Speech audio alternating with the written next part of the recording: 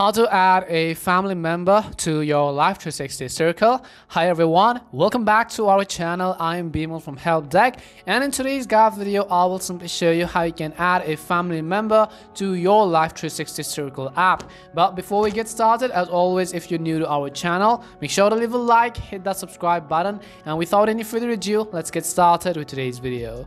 So now you have already installed the Life360 app. Now you want to add your particular members to it so that you can track their location and so on. Well, first of all, we're going to start by making sure you have updated the Life360 app to the latest version. You can do this by heading over to your app store, in the search box typing in Life360. Go ahead and simply either download or update the Life360 app to the latest version.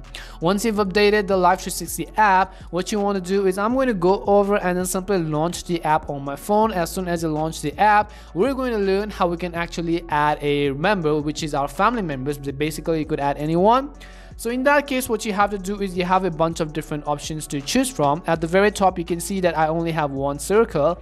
If you want to add members to this circle, at the bottom you can see this people's section. So let me just go ahead and show you this people section. You have to simply swipe up, and at the very bottom you'll find another button which says add a new member. So all you have to do is, in order to add a new member or a new family member to your group, we will simply tap on this plus icon. As soon as you do that, you'll be able to see this code which says that share this invite code with the people you want in your circle.